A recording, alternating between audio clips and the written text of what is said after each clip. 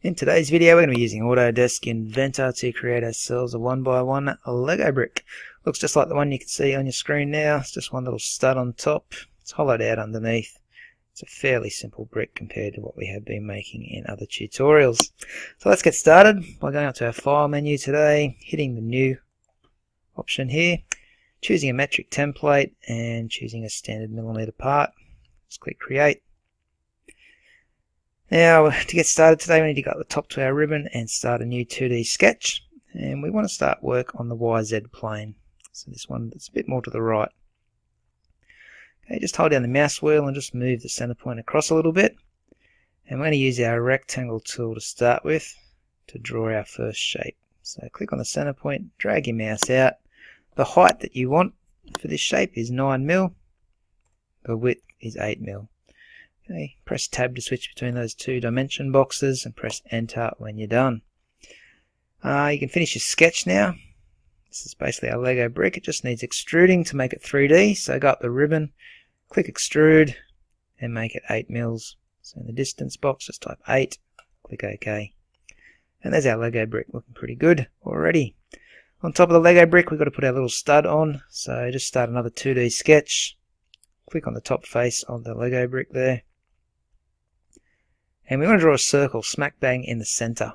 Okay, the way I'm going to find the center is by using the line tool and turning construction lines on.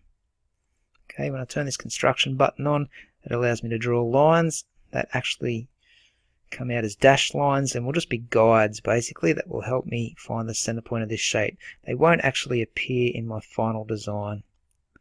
Okay, so you just got to do an intersection like that, right over the center of the shape. Grab your circle tool up the top now, turn construction lines back off.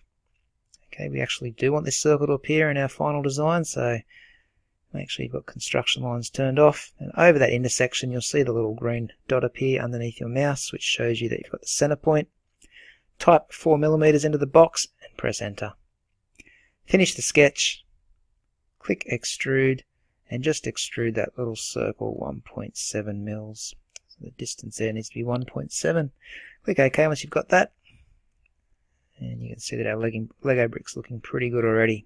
Last thing we want to do is flip it over to the underside and just hollow out this base. Quick way to do that is go up to your ribbon and choose the shell option here. Okay, and just click on this bottom base. The thickness you want to make is 0.8mm and click OK. And that has now hollowed out the inside of our Lego brick for us. So that's going to allow it to snap onto other bricks. So that's our 1x1 brick done. The last thing I'd like to do is just colour it in. Just go up to your little adjust option here. I'm just going to click and drag over the top of this Lego brick and pick a colour for it. So I'm going to just stick with the blue, press the green tick, and that applies the colour to all sides of our Lego brick. So that's our part done. Just hit the save disk up the top, and I might just call this example 1x1. Click on save. Alright, and the next thing you want to do is do an orthographic sketch of this design. So I'm going to go to the file menu. Make sure you've got no other tabs open down here, by the way. You just want this one block open. We're going to go to our file menu, choose the new option, and in the metric templates, scroll down and choose the ANSI millimeter drawing. Okay, make sure in the drawing section. And up comes our sheet that we can actually draw the orthographic view on. So, to start with, up in the ribbon, click the base option up here.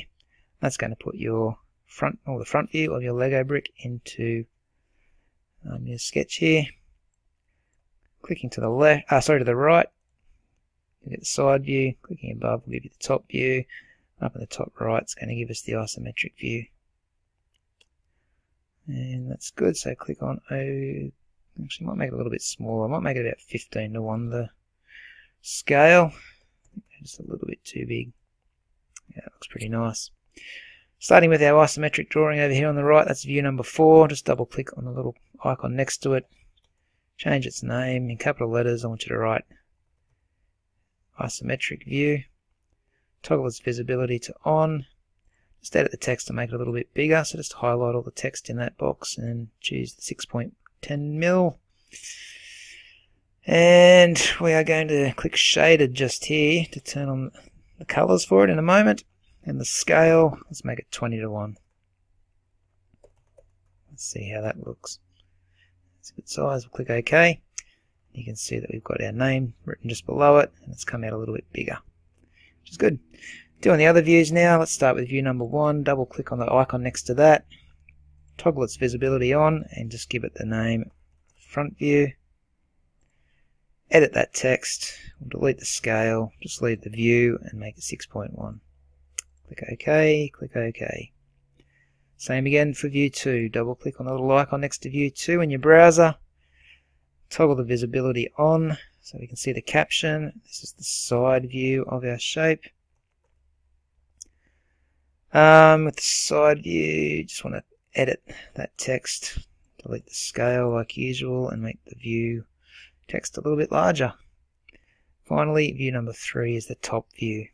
So turn its visibility on, write the words top view, edit the text there and delete the scale. Just highlight the word view and make the text a little bit bigger. Click OK and click OK, and you've now got each side labelled. Down the bottom right corner, just give it a title here. So in the Annotate tab at the top of your page, select text, come down to the title here and click once. Capital letters, we're just going to write 1 by 1 Lego brick. And again, highlight that text, make it nice and big at 6.1. Press Escape to turn off the text tool, and that'll give you the option to pick it up now and just move it into a better position. Okay, last thing we want to do is just dimension this shape, so this shouldn't take us too long. Just in case someone wants to draw it or see the dimensions. In the Annotate tab at the top, click on the Dimension button. I might start with the circles. Just click and drag out to show the radius, the diameter of the two circles. Yeah, that looks good. While we're doing some dimensions, we'll do the side here so we can get the height. Okay. We want to get the height of that little bump as well. Click OK. We want to get the shell from inside there. That should say 8.20 for that size. Actually, what I might do is just delete that one. Oops. Just click on it, press delete. Instead of doing that, I might just do the distance between these two lines. 0.8. Looks a bit better. What else do we need to do? We need to do the sides up here. So we'll just dimension that side there. It shows that it's 8 mil. I think we've pretty much got everything done now. Oh, actually, we probably should do the distance of the circle to the edge of the page. Let's see if that wants to work for us. There it is. Probably not in the best position, but I'll just bring it out there. Alright, so we've dimensioned our shape now. We've told people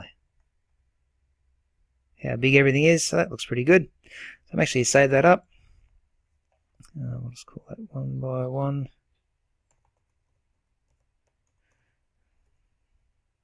Can't spell today, brick, and click save. So that's all for this video. I'll see you in the next one when we create a few more Lego shapes.